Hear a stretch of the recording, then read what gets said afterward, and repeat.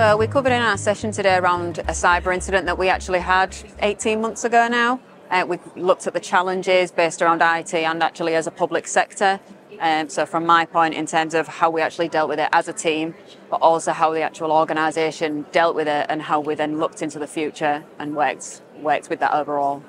I thought it went really well. I guess some of this coming to BAPCO is around the fact that we don't really know what our audience is really going to be like, apart from we know that there is a lot of the public sector that sits here and a lot of the suppliers that we actually deal with will also now have that understanding of what we've been through and our vision for the future.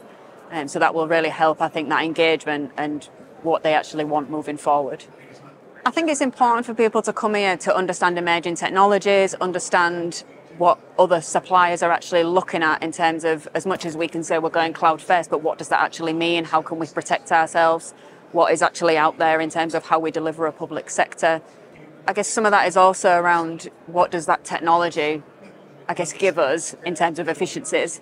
And there is a lot of suppliers here today, there's a lot of technology here today, but it really allows you to have that first touch to be able to see and I guess and feel what the products are actually like.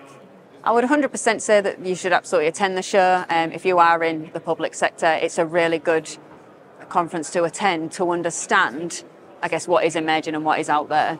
It really helps for IT people especially to, I guess, to get that first-hand experience of, because a lot of these suppliers have dealt with all of public sector in the past. So a lot of people who work for them understand what the sector looks like, so they've built that into their technology. So it really helps us as IT engage in that, but as well as some of our leaders that are outside of this area, get that hands-on experience to go, that actually looks really good.